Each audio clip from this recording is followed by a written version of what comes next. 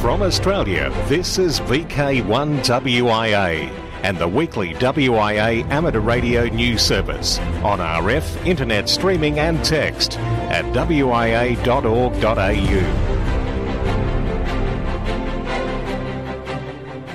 Hello there, I'm Graham, VK4BB, and this is the WIA National News for week commencing May 31. ICOM Australia have appointed Craig Norris as its Technical Engineering Manager. Craig brings more than 25 years' experience to the role alongside a passion for amateur radio.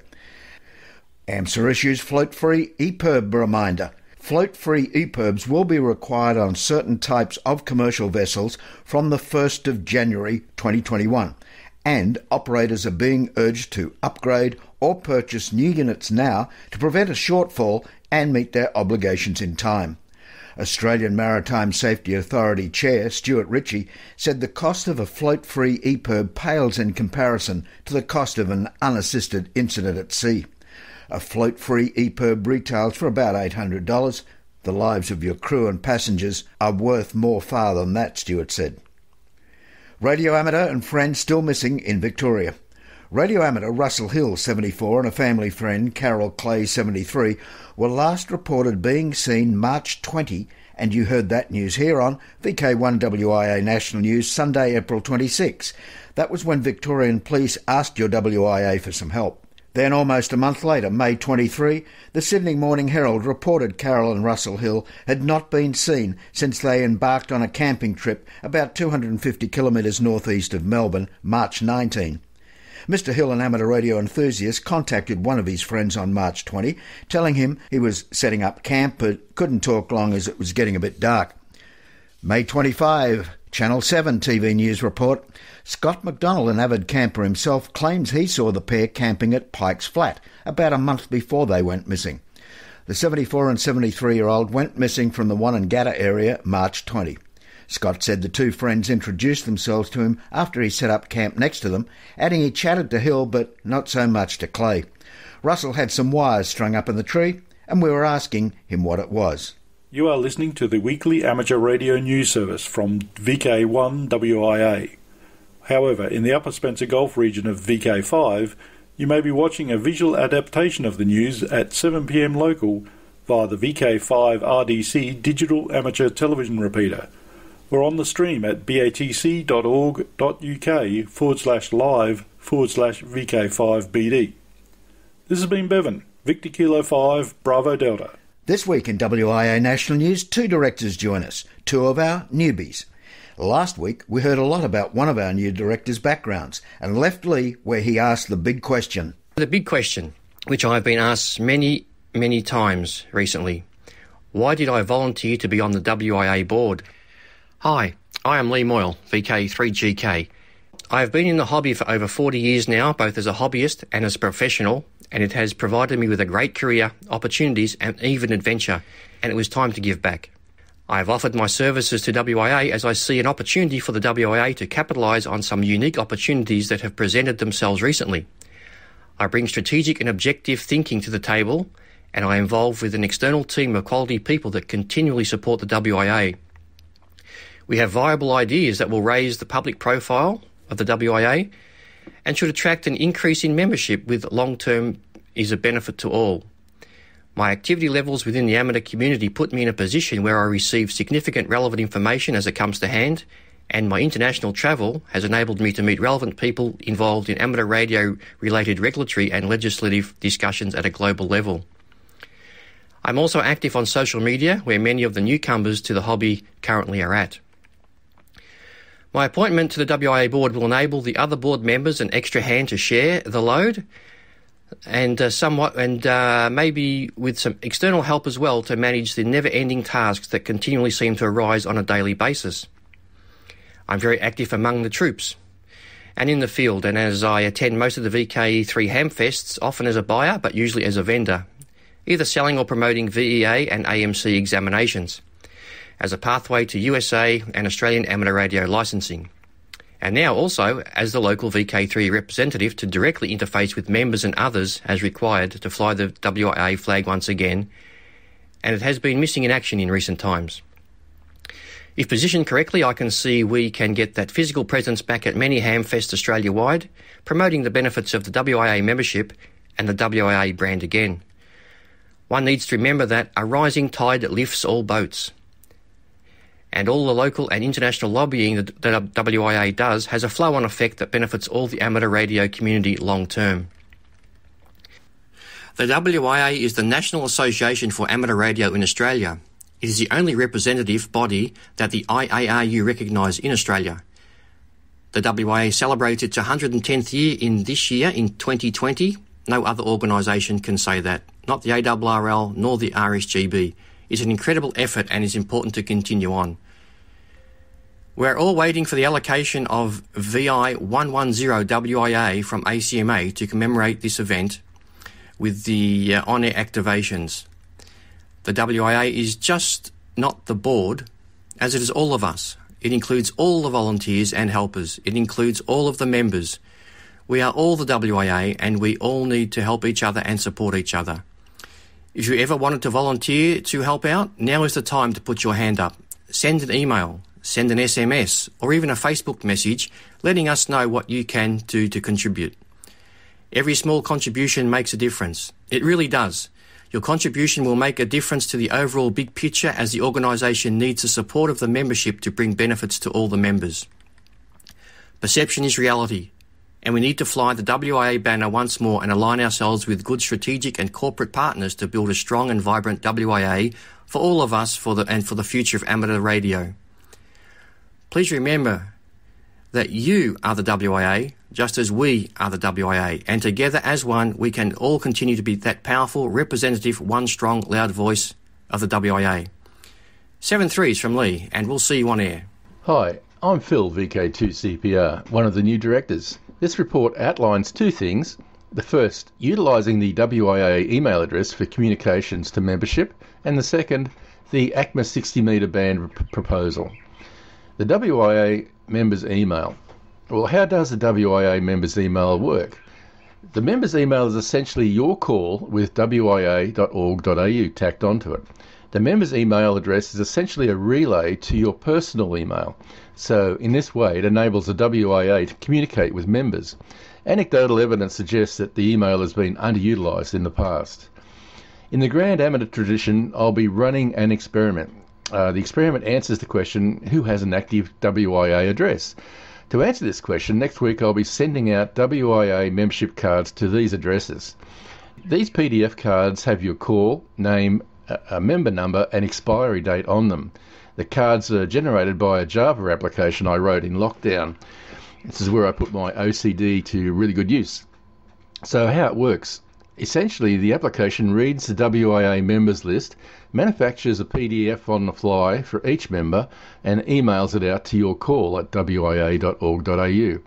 It's a really big list, so I don't think I'll do the entire list in one hit. I guarantee if I do, my computer will probably have an apoplexy halfway through, so I'll be chunking it.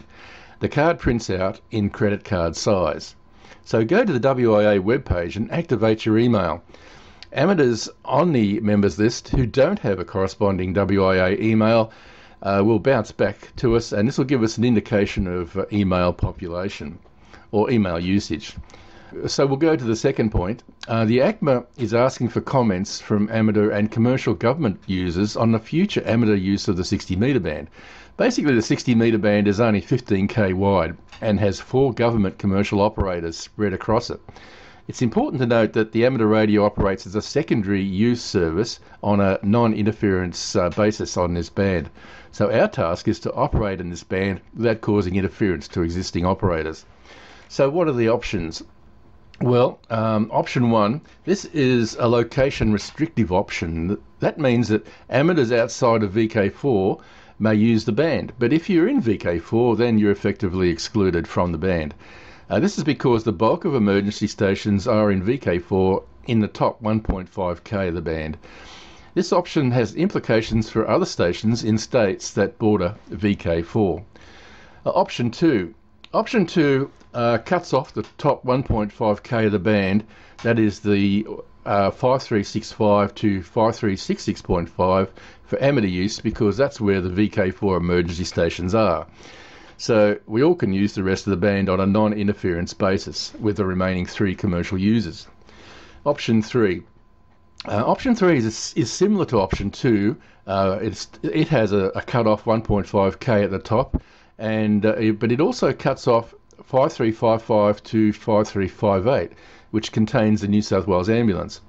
The rest of the band is channelized into 2 blocks. The first block is 5351.5 to 5355.5, and the second block is 5358 to 5365, where we can all operate on a non-interference basis.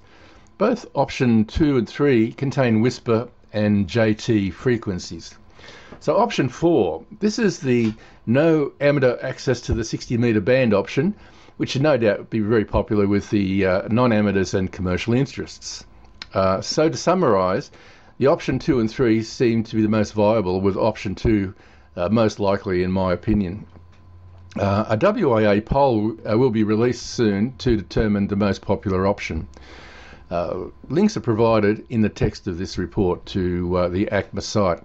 So there you have it. Activate your WIA email and comment on the ACMA 60 metre band proposal. Until next time, this is Phil, VK2CPR 73. From Australia, this is VK1WIA and the weekly WIA amateur radio news service on RF, internet streaming and text at wia.org.au. On the national news, discussion point. Jeff Emery, VK4ZPP, and an important extract from this week's Q News. For VK4 listeners, Q News immediately follows this, the WIA national news across Australia, and for others, the link to VK4ZPP and Q News is in the text edition of today's WIA national news. Should I mention that the ACMA has a fact sheet on their website that spells out how things relating to the administration of amateur radio work? Perhaps I'll just leave it to you to follow up with the link in the text edition of the news. This document is a succinct explanation that should relieve the stress on some administrators of internet content, if only people will read it. For years I've seen posts asking why the WIA did not do things that were not its responsibility. Now that the assessment and licence allocation has been passed along to the Australian Maritime College, posts still appear complaining that the WIA does not have material on its website that is found on the AMC site. It was a condition of the transfer of these services that the WIA remove the material which related to exams. It as required, still the questions and accusations get posted. I'm Jeff Emery, and that's what I think. How about you? International news with thanks to IARU, RSGB, SARL, Southgate Amateur Radio Club, ARRL, RAC, NZART, Amateur Radio Newsline, and the worldwide sources of the WIA. I'm Jason, VK2LAW. We begin this week's international news with news from the United Nations Office for Outer Space Affairs, UNOOSA. They've announced the second edition of its Space for Youth competition for young people worldwide to share their ideas on space policy and exploration. The Space for Youth competition strives to show how young people can contribute to the achievement of the United Nations Sustainable Development Goals. In order to participate, young people have to submit an essay on space as a tool to address climate challenges with examples from local communities. To India now, video messages transmitted via amateur radio slow scan TV have been able to reassure more than 70 families in West Bengal who'd lost contact with their relatives after Cyclone Amphan swept through the state. Amateurs such as Dibas Mandel, Victor Uniform 3 Zulu India of the West Bengal Radio Club have visited families living on storm-racked Sagar Island, Mosuni Island and elsewhere to take their pictures for later transmission. According to Club Secretary Ambarish Nagbiswas, Victor Uniform 2 Juliet Foxtrot Alpha, the Indian government gave the call sign Alpha Uniform 2 Alpha Charlie for storm-related operations, which he said facilitated communications with amateurs all over the world. And wrapping up this week's international news from South Africa, amateur radio today is as relevant as it was 95 years ago. In a statement about the SARL 95th anniversary, their president Nico van Rensburg, Zulu Sierra 6 Quebec Lima, said, "Amateur radio has withstood the test of time because it's based on three major guiding principles: communication between people, continuous technological development, and self-education and training." Since the beginning of the amateur radio service at the dawn of the previous century, radio amateurs have made significant contributions to radio technology and the understanding of radio science. This work continues today as the primary purpose of the radio amateur service and its continuation and extension of the amateur's proven ability to contribute to the advancement of the radio art. For WIA National News, in Sydney, I'm Jason, VK2LAW. AM Radio Operational News. It's Contact Sport. I'm Felix, VK4FUQ. May 3031, the CQ Worldwide WPX Contest for Amateurs Worldwide is on the air, everywhere. This weekend, whilst next weekend it's the BK Shires. The weekend known as June 6 and 7. IARU HF World Championship July 13-14. Trans-Tasman Low Band Contest, next contest 17 July, and has the aim of encouraging low band activity between VK and ZL on the 160, 80 and 40 metre bands using SSB, CW, RITI or PSK. RD or Remembrance Day Contest will be August 15-16. Oceania Contest, voice from 0800 hours UTC Saturday October the 3rd to 0800 hours UTC Sunday October the 4th. CW from 0800 hours UTC Saturday October the 10th to 0800 hours UTC Sunday October 11. CQ Worldwide DX SSB October 24-25. CQ Worldwide DX CW November 28-29. December 6 to 8 160 metres worldwide. December 14-15 10 metres worldwide. Ted Palmoral DX Challenge. 4 award periods, each of 3 months starting in January of each calendar year, and 2 categories in the contest: Most Wanted and Top 5. Top 5 when you try and work the 5 most wanted DXCC entities. Most Wanted where you work the most wanted DXCC entity. The DX entities in play are those most wanted during those 3-month windows. All major Australian contest rules and results are on the contest section of the WIA website. Italy now, and some good DX in store for we stay-at-homers. It's 4U9 Stay Home, which is transmitting from the UN Global Service Centres, Amateur Radio Club till June 15. England, GEB4 DLS until June 2 commemorates the 80th anniversary of the pivotal role played by the Dunkirk Little Ships during Operation Dynamo, May 26 to June 4, 1940. CW with some SSB, QSL via G4YVM. First, British settlers in South Africa. The special event station ZS1820S celebrates the arrival of the first British settlers at the South African Cape 200 years ago. QRV throughout 2020. QSL via ZS2EC. India, special event. 80II, II meaning improve immunity, from Lucknow, India. To spread the awareness of the COVID-19 pandemic situation. Activity will be through to August the 18th. QSL via VU2DCT. For VK1WIA National News, I'm Felix, VK4FUQ in Ingham. From Australia, this is VK1WIA and the weekly WIA amateur radio news service on RF, internet streaming and text at wia.org.au. Hello, I'm Bruce, VK3FFF from sunny Bendigo. Worldwide Special Interest Group News. Final Frontier. ARIS completes second test of the new style radio contact called multi-point telebridge contact via amateur radio. The concept was developed for distance learning when schools closed worldwide due to COVID-19. The virus eliminated all opportunities for ARIS radio contacts at education organisations. The radio contact was completed on May 15th with ISS Commander Chris Cassidy, KF5KDR. A new ARIS telebridge ground station was operated by John Saigo, ZS6JON, Johannesburg, South Africa. The telebridge linked to the astronaut and each youth dialed in from home via phone. Each student took a turn asking their question of the astronaut. Their families, faculty and the public could also listen from their homes.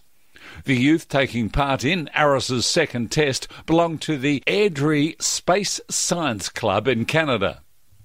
Sunday, May 4th, 2020, AO7, a 40-year-old satellite, produces a stunning contact. Diego LW2DAF in Buenos Aires and Tom ZS1TA in Cape Town. The contact scanned a distance of 6,927 kilometres across the South Atlantic, with both stations aiming only 2 to 3 degrees on the horizon. Worldwide special interest groups FT4 and FT8. FT8 used for ham radio moon bounce contact. What is possibly the first FT8 contact via moon bounce has taken place between Paul, W2HRO, and Peter, PA2V. Paul and Peter used WSJTX 2.2.0 RC1, which is a beta release candidate for version 2.2 of the program WSJTX. Both stations have moderate 4-Yagi setups on 432. Conditions were not particularly good. Degradation around 3 dB and the sun only 20 degrees from the moon. Worldwide special interest groups, Radio Amateur Old Timers. Clive, VK6CSW, joins us now to remind that the Radio Amateurs Old Timers Club of Australia's June Bulletin goes to air tomorrow, Monday, June 1st. What's in store, Clive? This month, as well as all the latest club news, we tell you about the Heath kit that flew, Part 2 of the Titanic radio operator's story and the attempt to retrieve their radio equipment, and an item on power windows. Time does not permit me to list all the broadcast times and frequencies throughout Australia, but as well as the regular FM and HF broadcasts tomorrow, we now have new transmissions on digital mobile radio and on D-Star. Full details can be found on the RAOTC website, www.raotc.org.au, and click on Broadcasts. Because of these changes, I would urge all listeners to visit the RAOTC website and check the latest information for your area. Everyone's most welcome to tune in tomorrow and to join in the callbacks afterwards. If none of the broadcast times suit you, you can download the current audio file from the RAOTC website as at any time as from today, and you can also download files for the previous 5 months. If you do listen via the internet, would you please email your comments to us? Once again, check the RAOTC website for your local transmission schedule, tune in tomorrow or download the file for the June Bulletin, and we look forward to hearing your call sign in the callbacks afterwards. Stay safe, and 7-3 from Clive, VK6CSW. Thanks, old timer. Hi. Now to our future and youngsters on the air, or YOTA. Ham Radio YOTA Online. The Youth Working Group up in IARU Region 1 has created a newly developed program called Youngsters on the Air, YOTA Online. In these monthly gatherings, they will try to bring the YOTA feeling towards the online community and spread the word that there is youth in ham radio. A YOTA team consisting of active youngsters will present different topics. While answering questions from the community, there will be a part where different recent YOTA events will be described and participant stories will be shared, followed by a Q&A session with the presenters. At the end of the event, a prize raffle amongst all participants. The first 1-hour meeting took place Thursday at 1800 UTC as a live stream. They will share the link to the server for their next gathering 1 day prior to the event on the Ham YOTA homepage and social media channels. The event will also be live streamed to the Ham Yota YouTube channel and will be recorded to be available online at any time. Worldwide special interest groups rescue radio. Raynet helps elderly man. During a routine 80-metre net, an amateur in the southwest of the UK remarked that he was elderly, without family to help him, and was virtually out of food. The nearest Raynet group, local to the gentleman concerned, were asked to see if anything could be done to help. The local coronavirus support network were alerted and delivered a food package that afternoon. Additionally, the local town council contacted the gentleman and organised a support package for him, as it transpired he is also disabled. Special interest groups SDR. Pete ZL1 PWM, Bay of Islands, New Zealand, has something for us. He says, Kiwi SDR HF receiving station on SDR is located in the Bay of Islands and is configured for 2 users with full spectrum display, then 6 users with audio only. And the antenna is a northeast facing delta terminated loop. Special interest groups, Summits on the Air. The SOTA group in Switzerland, HB9 SOTA, celebrates its 15th anniversary with special event call sign HB15 SOTA for 12 whole months ending May 9th, 2021. I'm Bruce, VK3FFF. Rewind. I'm John Knox, VK4FJRK. A US federal judge in Virginia has given permission to retrieve the ill-fated RMS Titanic's Marconi wireless gear, which transmitted distress calls from the sinking ocean liner during its maiden voyage. Judge Rebecca Beach Smith of the US District Court in Norfolk ruled that the radio gear is historically and culturally important and could soon be lost within the rapidly decaying wreck.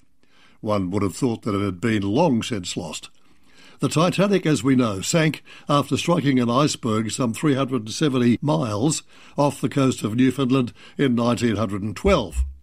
Judge Smith wrote in her ruling that the Marconi device has significant historical, educational, scientific and cultural value as it was used to make distress calls while the Titanic was going down. She said the company would be permitted minimally to cut into the wreck to access the radio room. David Concannon, a lawyer for RMS Titanic Incorporated, which the court has recognised as the steward of the vessel's artefacts, says the company would try to avoid cutting into the ship, noting that the radio room may be reachable via a skylight that was already open. More legal wrangling may lie ahead. The National Oceanic and Atmospheric Administration contends that the retrieval expedition is still prohibited under US law and under an international agreement between the United States and the United Kingdom. RMS Titanic Incorporated has said that the radio transmitter could unlock some of the secrets about a missed warning message and distress calls sent from the ship. How, I have no idea. Concannon said it tells an important story of the heroism of the operators that saved the lives of 705 people. They worked until water was lapping at their feet. For VK1WIA and Rewind, I'm John Knox, VK4FJRK. This is VK1WIA. All points of contacts from today's news stories are to be found in print when you read the web editions. www.wia.org.au. Well, there we be, the end of WIA and the national news for another week. I'm Graham, VK4BB. On the social scene, November, we're looking at the biennial Hamfest in VK7, the Rockhampton Amateur Radio Club's annual dinner, the Tark Christmas party, and also the Tark Christmas Lights Tour. All up and coming in November 2020. I'm Graham, VK4BB. Walk softly. From Australia, this has been VK1WIA and the weekly WIA Amateur Radio News Service. On RF, we thank our rebroadcast team and you for listening. And remember, internet streaming and text of this news is available 24/7 at wia.org.au.